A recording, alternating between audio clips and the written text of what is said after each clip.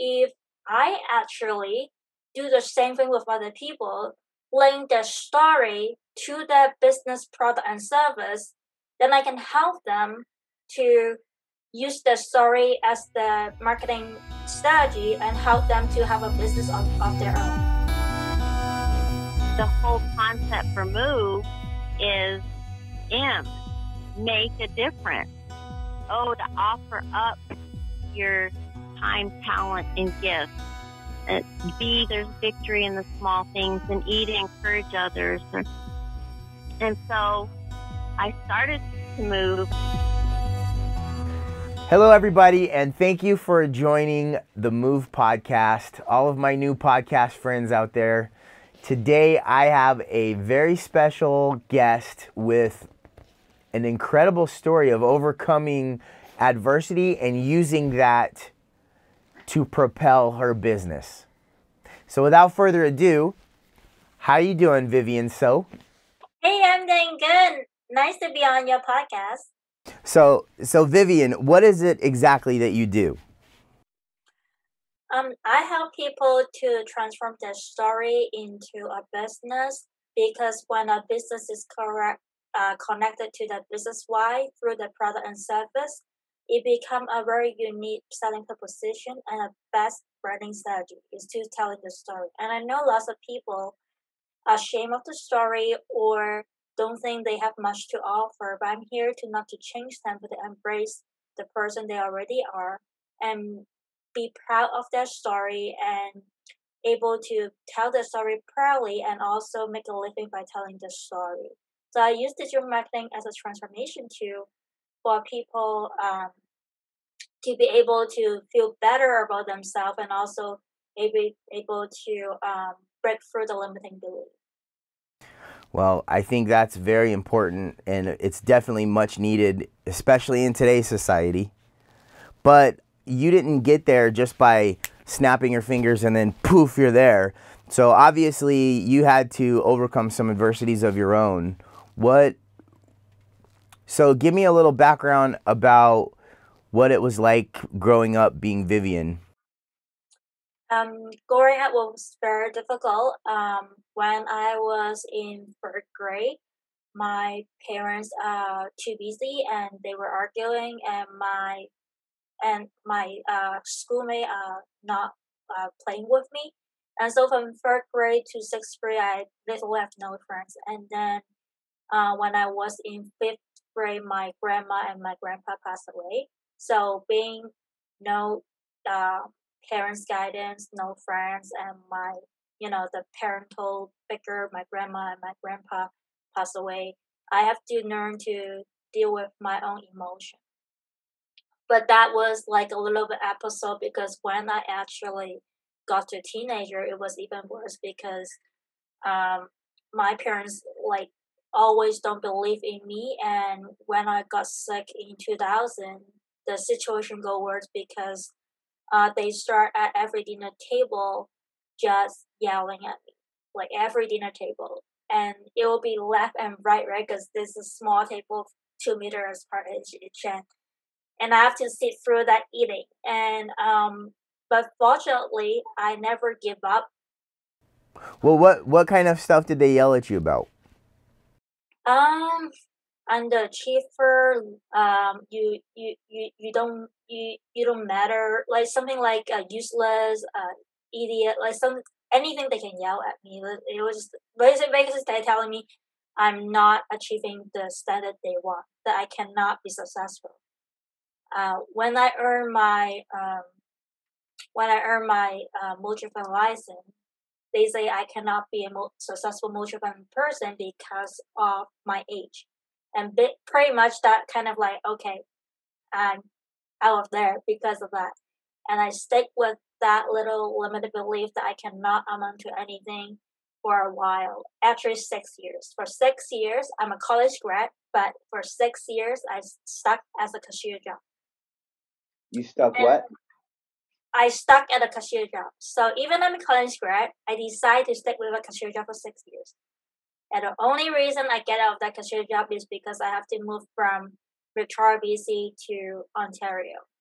So after that, I try other job, but basically it's still entry level job. I don't dare to claim a bigger dream until I really fall to my rock bottom in 2015. My health got even worse, and I cannot be an employee.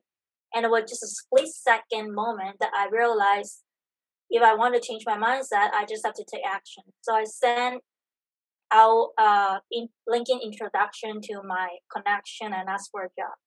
And the first offer I got that I can work for free to try my first client was in a niche I never heard of before. It's called window treatment. I was like, what is window treatment? But I didn't reject the job. I take the job.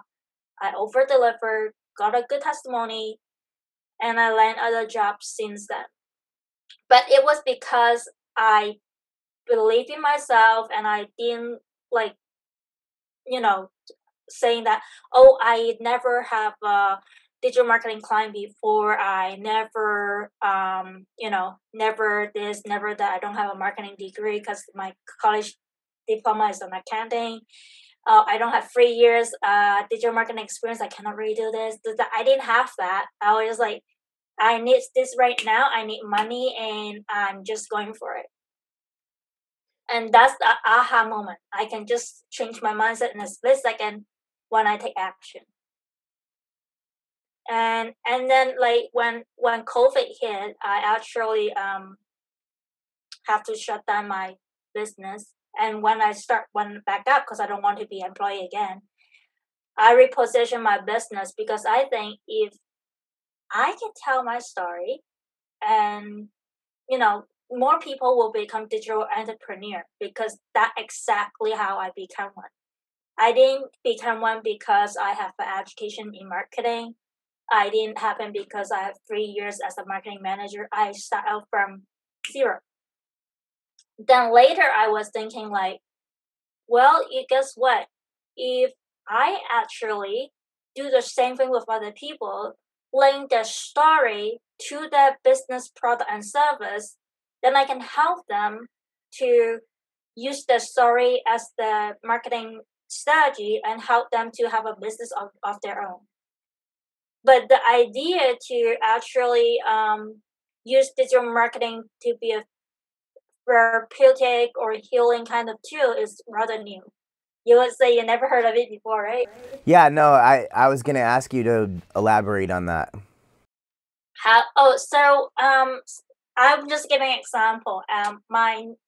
My target audience is actually women, but apply for men as well. So take a sample, someone who is only watch sport in their life, and their wife probably will say he is a loser. He only watch sport, doesn't do anything else.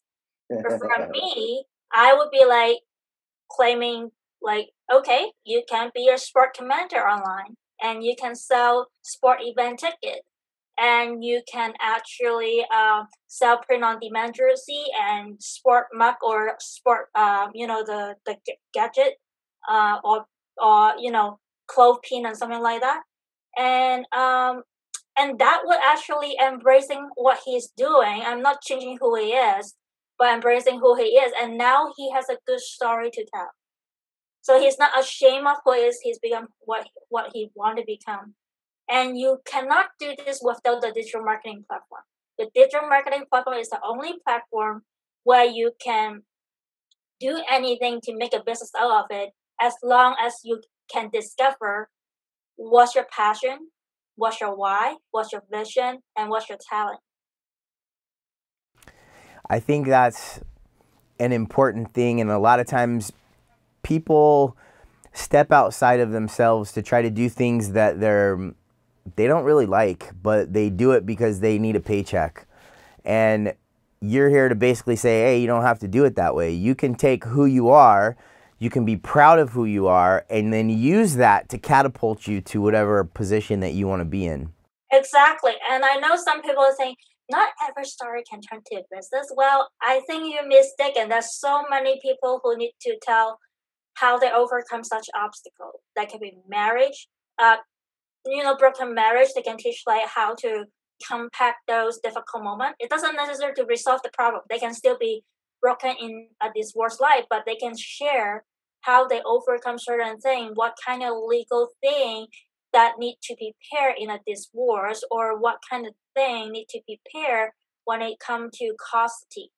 There is something you can share. It like a lot of people like, oh, but they haven't overcome their difficulty. They cannot tell the story. No, when you combating something, that's something worth to tell. Showing vulnerability, you would think is a weakness, but turns out to be a strength, because I think that is where, when you let down your guard, then you really can connect with somebody on a real level. They can see you for who you are, and you'll have their attention. And so I think it's very important, but it's hard to get to that position. You know, there's our egos. Nobody likes to show our ugly side of our face. You know, everybody wants to put the makeup on and show our pretty side of our face. But unfortunately, that isn't as effective. You know, it's not as effective if you want to truly connect with somebody. If you want to entertain somebody, that's a different story. But if you want to connect, I think what you're doing is very, very, very important. You're taking their story and you're spinning it in a way that they can leverage that to connect to more people. Do you have any examples of people that you've used their story with their business to help market? You know what? I'm actually just starting this program. It's a new program, but I'm my best avatar. I did that myself. But what I'm trying to say is, that's the part I want to help them with, is to, like, I say I'm an empowerment coach as well, right? So I work with them with their story, from not wanting to talk about their story to be proud of their story. So it's not too much about connect with someone else to, I know that's what we do in marketing. We try to make our audience resonate with my stuff. But I use digital marketing as a tool of transformation, a tool for transform someone's life. So the focus is on helping themselves, if they want help, to not be ashamed of their story. Then I have a way to work with them to get them to able to do that. I have a beta workshop where I, have 8 exercise on reclaim your personal power, and I also have 4 days workshop where I talk about how to drill down your why, your passion, your talent, how to extract your knowledge into a message, craft of your problem statement, and just push content into the digital marketing space and create your own virtual stage. But that, you have to be the person really want to change themselves, not necessarily have a business, but have to willing to want to get out of where they are stuck right now and want a transformation. That it is gonna be scary, because I'm saying, not only you want to not shame about it, but be so proud of your story that you will tell other people to help other people to transform their life. Yeah, okay, here, tell Vivian how bad it is. Tell her. It was horrible, tell her. Yeah. Bye. Well, I guess it is what it is. And I think this is a situation where, this is a real life situation where you're trying to accomplish something like our video, so we can talk and I can get to the bottom of it, right? And uncover the way that you've moved to overcome your adversity, and so we can, show people and they can say, you know what, I can do that.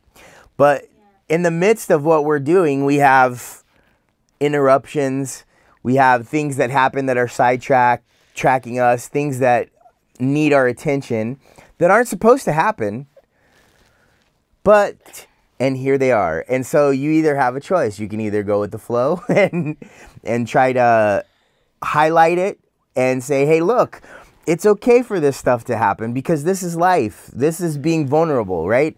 And you go with it, and then we take the situation and then we roll that and make it a better message, because now we're incorporating real life into it and not just having some fake. I would think like just keep him on the show. Just like talk about a little bit about your why and your story as well, because we were talking about story.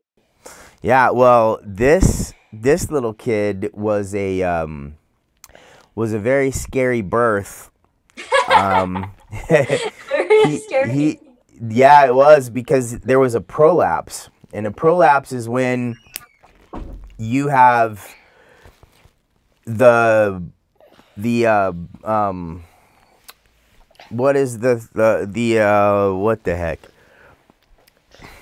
What's the tube that feeds them? The where they get all of their nutrients and stuff from. The so that basically came out before he came out. And what happens is when that comes out and then the head goes into the birthing canal, it cuts off the oxygen. Oh, I saw what you mean now. Okay. Yeah, so it cuts off the oxygen, and what happened was we ended up having the doctor came in that was supposed to have, her birth. That was her birthing doctor, and that doctor couldn't. She had another birth, so then we were like, whoa! And then another doctor came in and said, okay, checked her, said, oh, she's 9 centimeters. She's 9 centimeters, and we better do something. So they broke her water, and then the doctor reached in to check and said, prolapse cord. And then all of a sudden, out of nowhere, everything, chaos just hit. And you had nurses running in the room. We had, kicking out the wheels so then we can run down the hall. And I opened the door so everybody can get out through. And we're just running. And then the doctor's still on top of the bed with her hand up in my wife, because she's trying to hold the baby's head from coming in and cutting off the umbilical cord. That's the word. And so she's there, and then they're running. And then all of a sudden they're like, you have to stop. There was a line in the hall, and I said, what? You have to stay here. You can't go past this point. So then I just see them running down the rest of the hall and then turning in the room with the doctor still on top and my wife screaming, ah! And that must have been difficult. Oh, that was a very, very crazy situation. And then you hear code stroke. And then you see more people running in the OR, and I'm just standing there like, then it really hit me, like, I could lose my son and my wife. And then there was a code blue, or it was code pink. And then, again, people running in there. And so it was, and then literally I'm out in the hall for probably 45 minutes, just like, and then I just hit my knees like, God, please save my son, save my wife. I don't know what to do right now. And so finally somebody came back and said, everything was fine. Your wife's sleeping and your son's okay. However, he's going to have to go into the NICU. We may be transferring him to another hospital because the umbilical cord was prolapsed and it was cut off for a little bit, but we just don't know how much. So then it's like, then they're thinking, well, we may have to transport him to the other hospital so we can connect him to a machine that pumps his blood out, cools it down, pumps it back in, so it will slow down brain function. And if it slows down brain function, then there'll be less of a chance that there'll be mental handicaps. So that was very crazy. And he was in, hey, Carson, come here.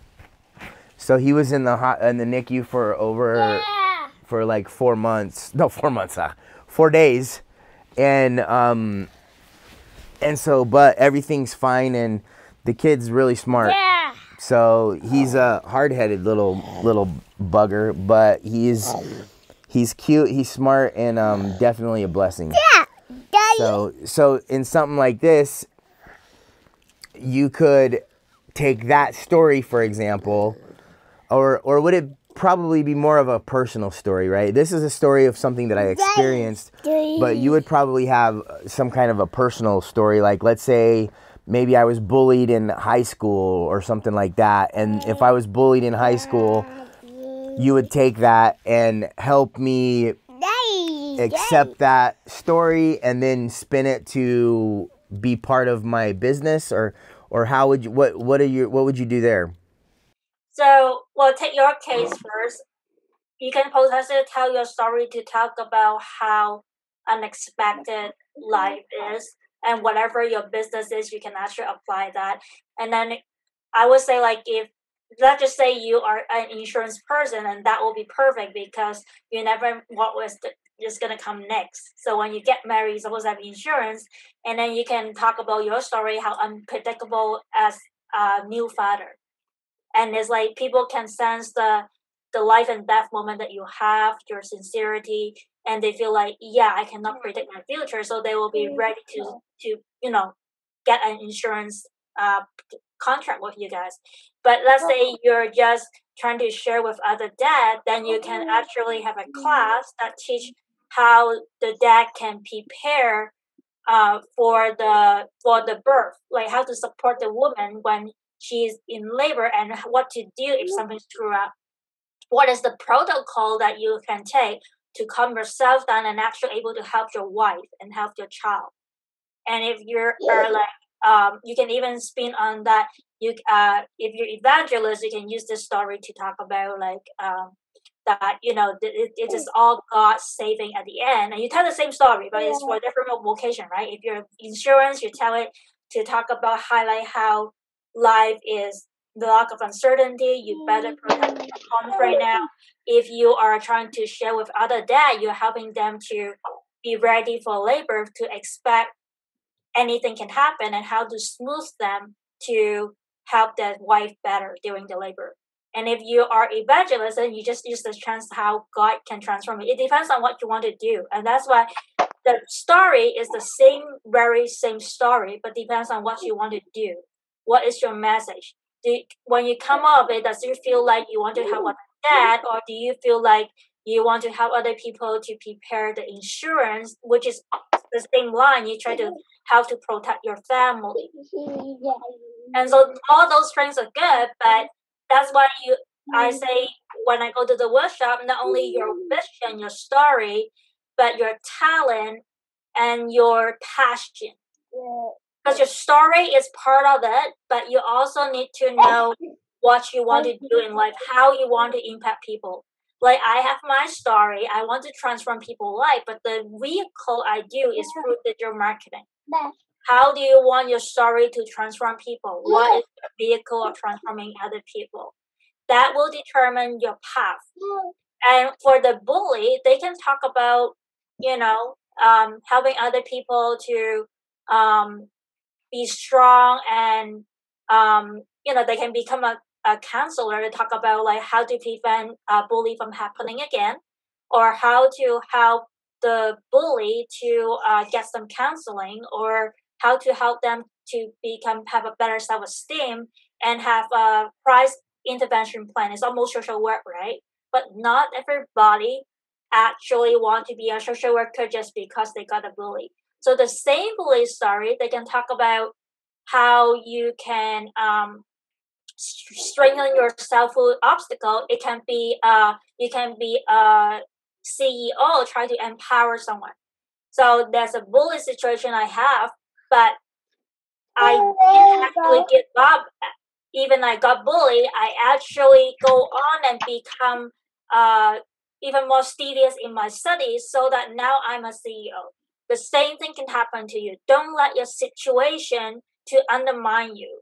Even now you're front end employee, someday you will amount to something if you do not give up and do not let that situation affect you or other people affect you. You see how I did that? It was bully, but as a CEO, I've encouraged the front end employee as little as they are as a front end worker, and I can link more. It's like, and as a front end employee, I really appreciate each of you, because without you, we wouldn't understand our customer and everything that operational, whether it's working at its best performance. So I highly suggest you to take the opportunity to meet with your manager to talk about your annual goal. It seems though that you don't want to put the cart before the horse, and it seems like you, instead of taking an existing business and modeling a story to improve the marketing, what you're doing is taking a meaningful story in somebody's life and then using that story as a beacon of light to guide them to what they want to do in life. So it's not taking the business that they're currently having. Most likely, maybe it could be used for that, but the most important thing is to take the story and use that to guide them on what they're gonna accomplish. And then once they decide that, you will help them employ digital tools to make that message heard louder and farther. Yeah, because when you know how you want to use your story to help you on the right path, the next step is connect that business with your product and service so that it becomes a very good unique selling proposition for yourself and a marketing strategy. And that's how you stand out from the crowd. And that's how come from not wanting to tell your story to you really want to tell your story, because your story is going to impact people's life with your product and service, however you want to decide to do that. I like it. I think that there is a level of humility in getting people to do that. They have to experience the humility in order to open their eyes and sit with shortcomings, things that have happened in their life where they didn't accomplish what they were trying to accomplish, or they didn't hit the mark. And instead of pretending it didn't happen, they're looking at that, they're accepting that, and then that is what's making them powerful. And I think a lot of people will be forced to go on a self-discovery journey. And I would assume that in your 4-day workshop, that's what you do. You take them through a self-discovery journey. Is that right? Part of it is. Part of it is very into digital marketing, because I do try to help them to understand what digital marketing is to in order for that. But I'm expanding my my events, because I just done a beta version of it, and I thought after I think about it, I should focus more on that's about digital marketing. Because originally the beta event that I run, the focus was on how to narrow down your niche and all that. But I think in order for them to take that step, the first step is for them to accept them who they are and embrace who they are, which is the part that was harder than to me just teach them all the digital marketing too. It wouldn't mean anything for them if they haven't narrow down how they want to use the story. That makes sense. And then when you're talking about digital marketing specifically, what are you talking about? So essentially what happened in the 4 days workshop, it would be like talk about their why, the vision, the passion, and then from that I was like, what kind of people resonate with you that you can bring them over the bridge, the epiphany story. And as for me, I'm a relative new speaker, but in 2021 I secured 8 spot out of the 12 spot that originally I'm aiming to have on other people's stage. And that's why my friends say, you know what, hitting 12 stage is too easy for you, make it this year. And so it's not really that hard to get on other people. Say like right now I'm on your podcast, it's kind of a stage, right? But lots of people don't know how easy it is when you start networking, start socializing, start going to event. And I think one of the event I go to, I actually got 12, and I wasn't a speaker. I was just a participant. But I played full out during the events, and that's how I got the 12 league as a participant. And so I was trying to like, okay, you have your story now, and you want to share your story. So at least at the bare minimum, when you have your own program, I want you to use public speaking, having your own Facebook Live or go on other people's stage to bring the eyeball to your message so that you can easily sell your program or your workshop. So that's the complete solution from, you're not confident, you don't think you can achieve anything, you're ashamed of your story, or you don't ever think you can be something that was excellent, to then something change inside, you feel like your story have something matter, and figure out what you want to do with your story that's going to be help you down the path, and figure out what you want to do with it, and then tell the story in a way that is going to be empowering to others, at the same time build a little program or workshop around what you know already out of that situation. And then how I take that into content marketing, which is social media, and then have their own Facebook Live, multiple streaming, and go on other people's stages, other people's podcasts, other people's summit to spread that. So it's like, I feel like, if I just teach you digital marketing, it won't make sense to them because it seems like that's not what they sign up for. But essentially, the digital marketing is the exact platform they need. I always believe like everybody can get a slice of digital marketing, make it their own, and get profit from it. And I'm just not getting profit from it, but transform people life. That would be the next step to do it. Got it. Very noble.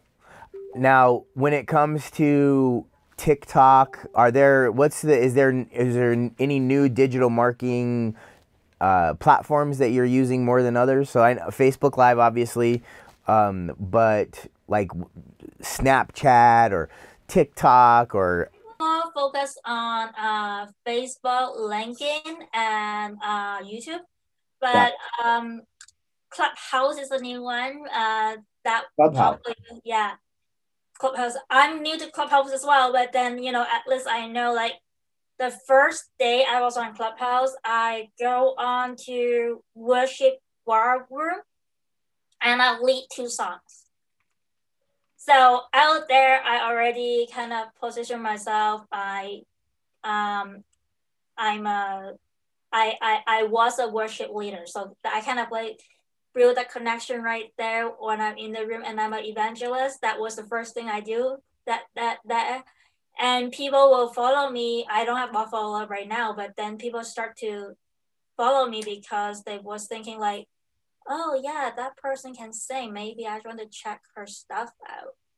And so as I brand myself as a Christian on Clubhouse, even my bio, I'm saying, hey, I help people to transform the story into business. But I brand myself very clearly. I'm a Christian person, and that's where I stand.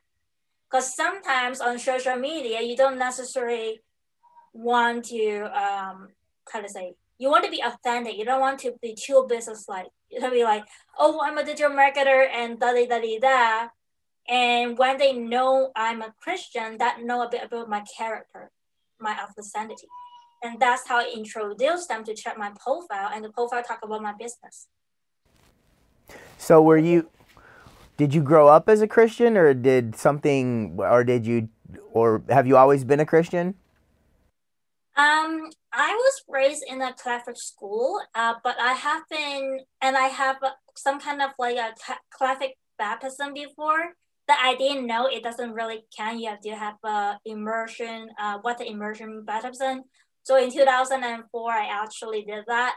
But back in my story where I say I was no friends, my grandparents passed away, and my parents are busy or arguing, I actually asked God for wisdom. And that's how I got the wisdom from God to manage my emotion when I was, my parents yelling at me at dining table. I don't have anyone around me. I would just by myself. But because I don't have friends that much when I grow up. But my God protect my mind, soul, and spirit. So I didn't leave school. I didn't run away from home. I didn't actually, at least for a little while, I didn't actually move out. And then I didn't actually go into drugs, alcohol. I wasn't become angry. I didn't have a temper problem. I didn't blame people. I didn't have the victim mentality. And people was like, how did you do that? Like, who actually do it? I mean, I cannot answer anything but other than saying, God just protect my mind there.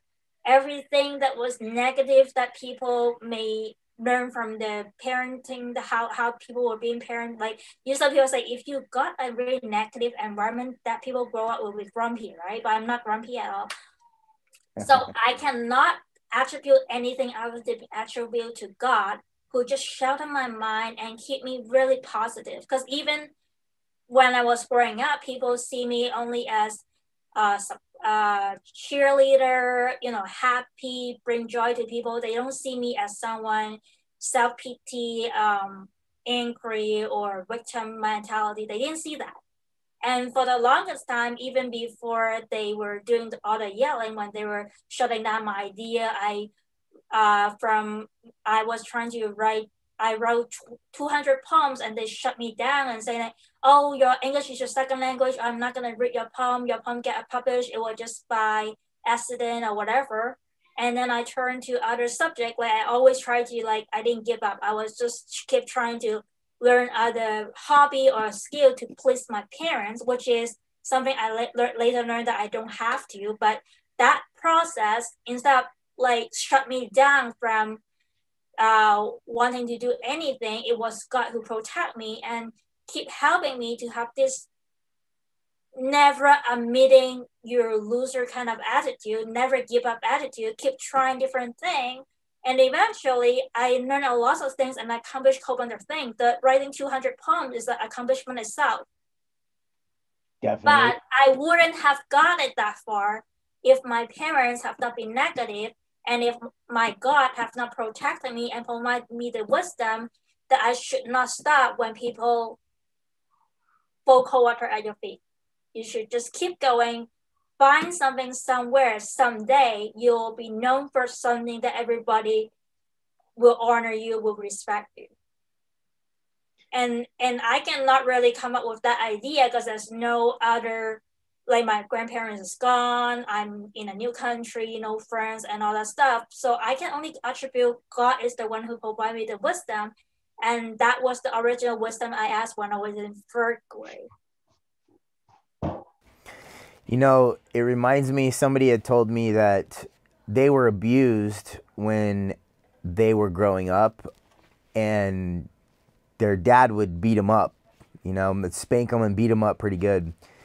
And one of the brothers ended up joining the military and excelled, did a bunch of hand-to-hand combat and was basically one of the top people in his group. And he's like, I had no choice. I mean, I already started this. My dad beat us up when we were kids and toughened us up. And so I'm like, that's interesting because, yes, you can say two things. You can say either it was abuse, okay? Or you can say it was training. And the choice is yours. It was the same action that took place. But in the first instance, there's a lot of negativity and victimization that's associated with that.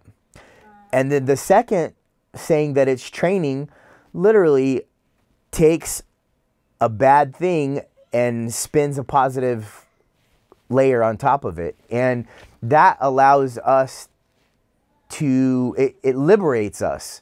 It liberates us from the shackles of victimization.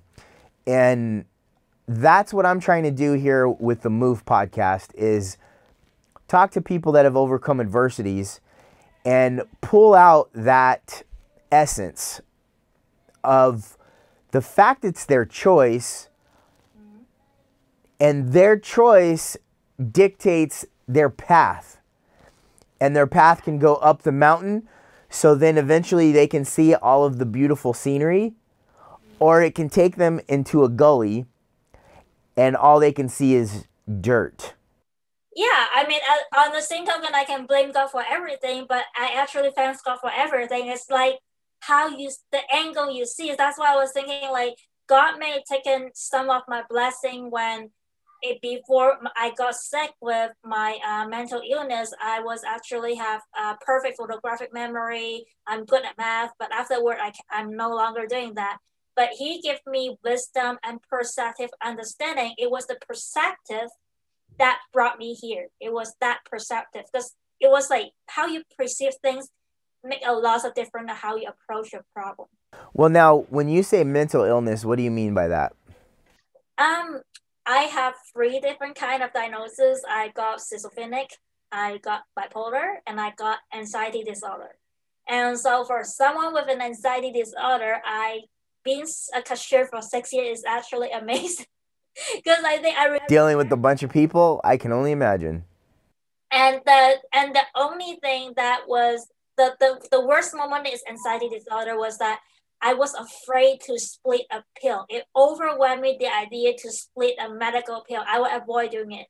And everybody in my family say I'm lazy, but no, I actually can't do it because I have that disorder.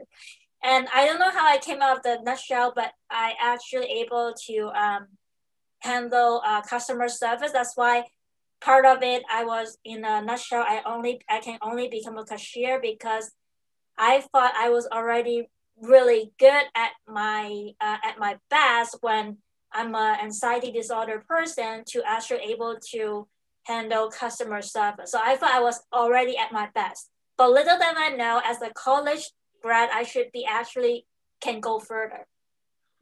And I actually don't think whether you're college grad or high school grad, it doesn't really matter, because everybody have something to offer. But at that point, I was like, oh, I can only be a cashier because I already think I'm at my best. So whatever the level of success you can conceptualize you're able to doing, that's the level you will able to achieve. Because as long as you don't think you can achieve more, you will get stuck. You won't be motivated to reach out for more, and you will be content as where you are. So now let me ask you where you're at now. Are you still taking medication? Is it still part of your day-to-day routine, or have you been completely liberated from that? Oh, those 3 illnesses is a lifetime thing, and I also got reading problem too. Because after I got sick, I got reading disability. But before I got sick, I actually was a quiet reader. So lots of people, if they was like, why wouldn't you tell me that you wouldn't trade anything to get back those reading ability, the memory ability, the math ability? You won't trade anything with God other than what He gave you, because God gave you perceptive understanding and wisdom. Because perceptive understanding and wisdom worth more than those skills. It bring me winning on a long haul, because I'm able to understand people, understand situation better, and so that I can make the right choice, a wiser choice. So that's why I say I won't trade anything. Like those things, if God take away my knowledge of math, my perfect memory, and my reading ability, I wouldn't trade anything. I won't want that back because I got something else. I got perceptive understanding, I got wisdom, and I actually got wisdom in terms of scripture as well. So I was like, I don't want to trade anything. I wouldn't change a thing at all. Wow. And that would be like, you have to really appreciate how God is working in your life. It's like, why wouldn't you? At least I wouldn't, like somebody would be like, at least I would trade the part where you're getting yelled at every dinner table, or maybe I would trade the fact that you don't have any friends when you're younger. But if any of these things change, I don't have the task to not giving up. Remember, I told you I never give up every time my parents shut me down on an idea. I wouldn't have that training. I wouldn't become who I am. Now, do you think that how your parents treated you had an effect in your diagnoses of schizophrenia? No, it was totally something else. It wasn't my parents, because that was happened after I got sick. Got it. Got it. And I was like, I would think that whatever that caused me sick, I was already like, how to say, forgiving that episode that was causing me sick. But I was actually think I'm blessed by it, because whatever that is, God used the negative things in my life to bless me with more things in like down the road. Because now I have a story I can share. I have lots of wisdom that I can share with other people in terms of dealing with negativity, dealing with verbal abuse, dealing with mental health issues, and dealing with anxiety. Well, I think that is so important, especially for today. What you do is very important. This conversation regarding those diagnoses, and there's so many people out there that are struggling with anxiety. I mean, anxiety is everywhere, especially with all this COVID dynamic stuff that's happening. And then also, people are being shut out, not being able to connect with others, and they're suffering from anxiety. But then you also have pharmaceutical companies that are in every aspect of business, and it's like they create situations so they can have a solution. They create an illness so they can have a cure, and I think that a lot of people are taking medication, and some people definitely need it, and some people don't as much. But then it comes back down to our personal thoughts.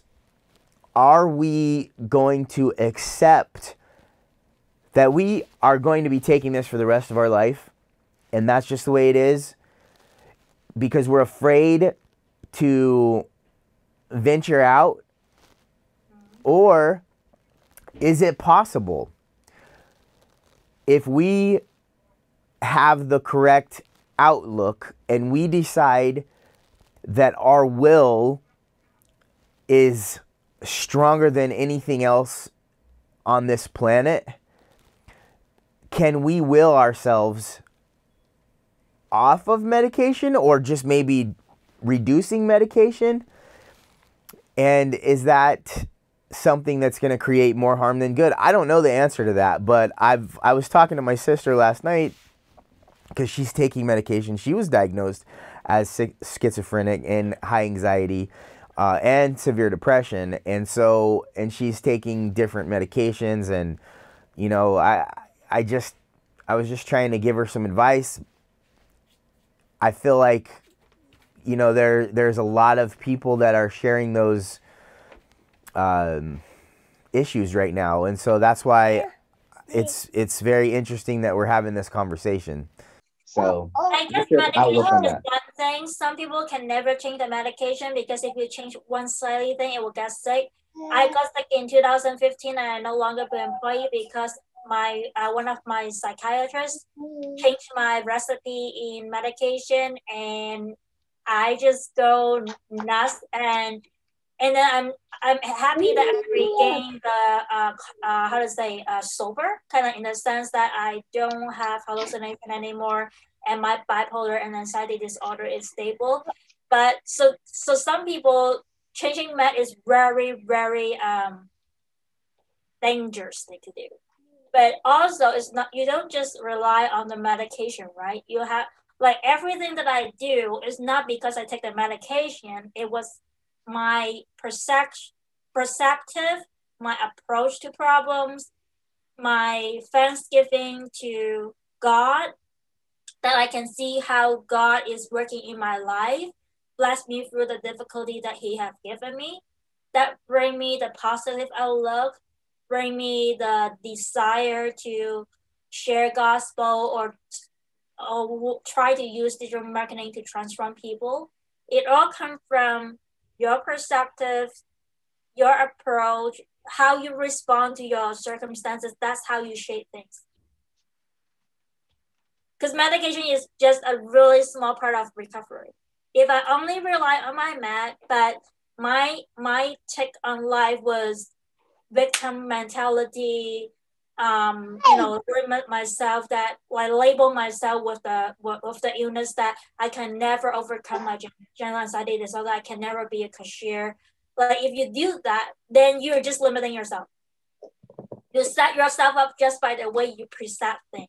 And now you can see why I would not trade anything from God that He blessed me with the perspective, understanding, and wisdom, because that is what is needed to counter adversity. And that's how children shall be trained to have a different perspective when it comes to difficulty. Because there's always two sides of the coin, right?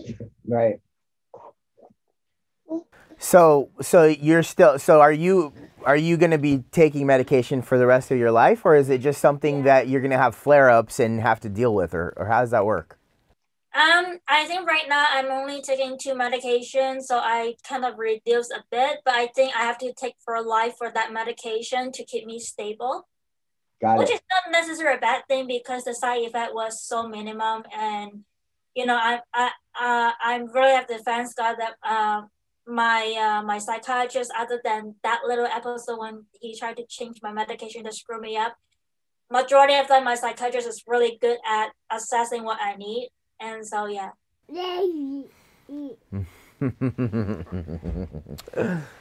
Okay. Well, I'm just trying to think. I'm a little distracted here, but I think the biggest thing, I think we got some really good messaging out of this podcast today. I think that you are doing some really good things. I can't wait to see it evolve, and I appreciate you coming on the show. I think you got an amazing story. Now, if somebody wants to reach out to you to get help with their story, where do they find you? Oh, I'm gonna give you our Calendly link that they can book a 30-minute free consultation with me. Okay. And you just put it in the show notes, and they can book it, whenever they want, and then we can talk about anything they want. I can about the struggle, the story. Because remember, I'm a digital marketing person, but I'm also an empowerment coach. So the 30-minute, they can ask me anything they want. Got it. And I do believe that you have perspective. I think when it comes to dealing with negativity, I don't think anybody can refute your credentials. I think you definitely will be able to help people deal with their negativity and basically spin it into something that is going to give them success. So, Vivian, again, thank you so much for coming on the Move podcast. And until next time, I'll see you later.